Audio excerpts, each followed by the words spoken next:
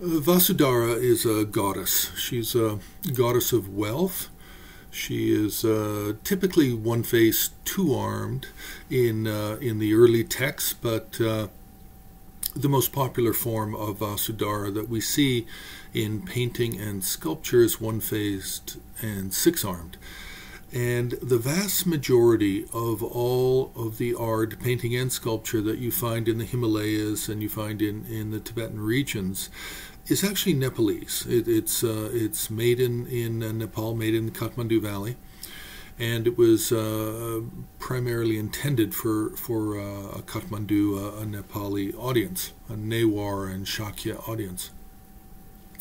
So the special sort of characteristics of Vasudhara are that she is a goddess of abundance and harvest. We say generally that she's a wealth goddess, but more specifically it's for harvest and for family well-being, village well-being.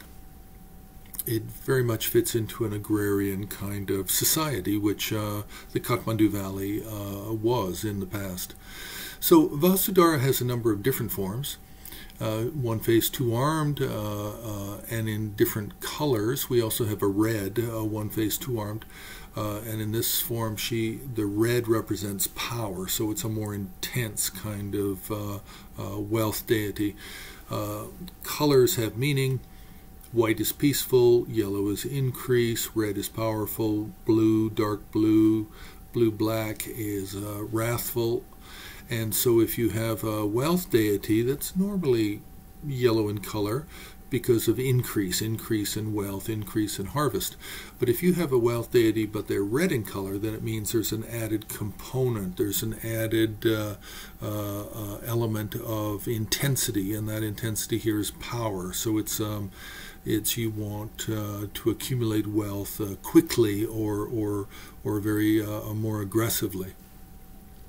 So there's a number of mandalas of Vasudhara as well. And again, these mandalas that we find are primarily Nepali paintings. They're not Tibetan.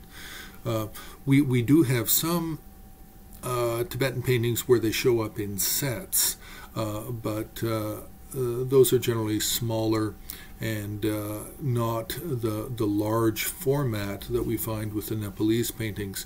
Also, the Tibetan ones are done as a set. They're just part of a set of 100 or more mandalas. So they're not made individually as if this practice is terribly popular. It is somewhat popular because Vasudhara is also connected with the male deity, wealth deity, Jambala. So you have Jambala and Vasudhara. And we have this coming out of some early texts, but also the Siddhaya Kavira, White Manjushri Tantra. We have a number of mentions and applications of Vasudhara and Jambala from that text, and then we have others, and we find that Vasudhara is spread throughout a number of different tantras in terms of the literary sources for the practice. So the majority of works, again, are Nepalese. They're not Tibetan. Although Vasudhara is practiced in Tibet, it is a very, very important female deity of the Kathmandu Valley.